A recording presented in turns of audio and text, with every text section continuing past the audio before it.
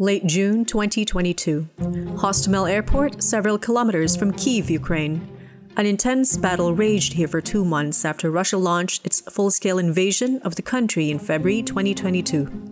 Now, workers are slowly disassembling one of the casualties of that battle, the wreckage of the Antonov An-225 Mriya.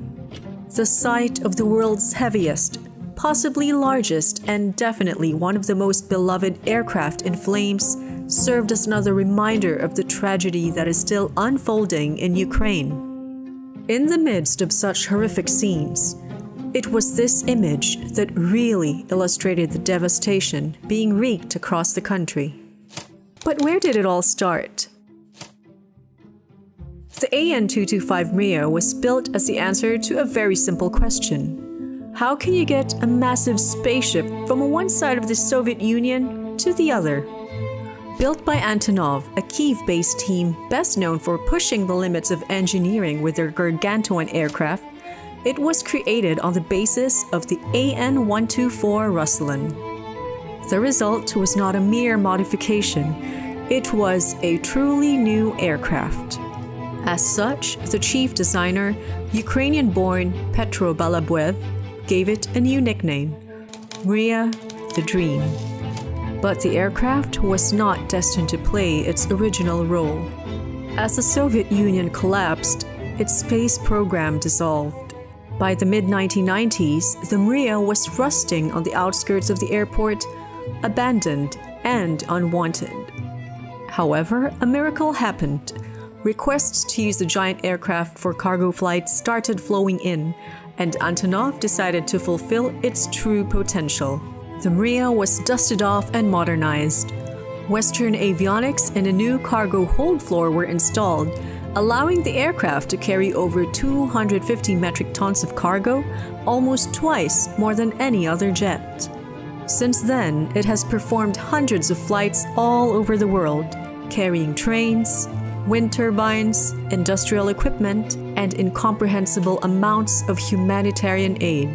Its fame grew more and more, with hundreds of people flocking to whichever airport Mriya graced with its presence. Its unparalleled size was certainly the main selling point. On top of that, it was completely unique. Other super heavy freighters were manufactured by their dozen, while only one Antonov 225 ever existed. Although that is not entirely true. At one point there was a plan to construct another one. Initially designated for ground testing, the second airframe does exist and was not far from completion.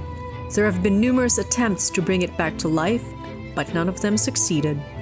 According to sources within the company, the second airframe is stored somewhere in Kyiv, in a secret location meant to preserve it in the case of an unexpected attack.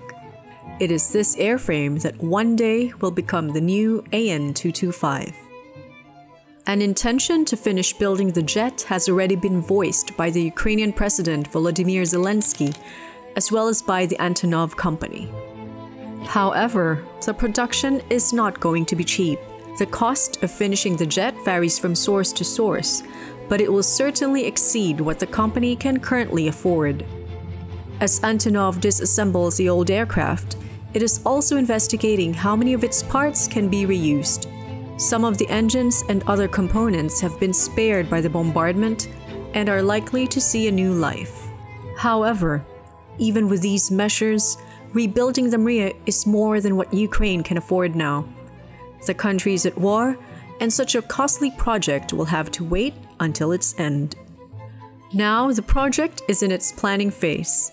In an exclusive interview with AeroTime, Dmytro Antonov, the chief pilot of Antonov Airlines, said the company is currently deciding what can be done next. As the front line shifts and Ukraine fights for its future, the work of rebuilding one of the country's greatest achievements is slowly starting. The Mriya has always been an embodiment of Ukraine's dream, a dream of a brighter future. Today, that future remains under threat, but the Ukrainian spirit will persevere, and we all look forward to seeing the Mriya fly again.